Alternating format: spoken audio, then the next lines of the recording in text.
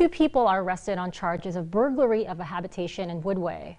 Woodway public safety officers found Alita Arriaga and Dwayne Ricks hiding in closets after officers found a home that had been broken into on Sunday night. Woodway public safety spokesman said the officer spotted a car near an unoccupied house. After checking the car, he found it unlocked with a cell phone lying on the seat. The officer found a crowbar near the front door damaged by a forced entry. After entering the house, the officer found a man and woman hiding in separate closets. The house was unoccupied because the owner recently passed away. Ricks was also charged with possession of a controlled substance.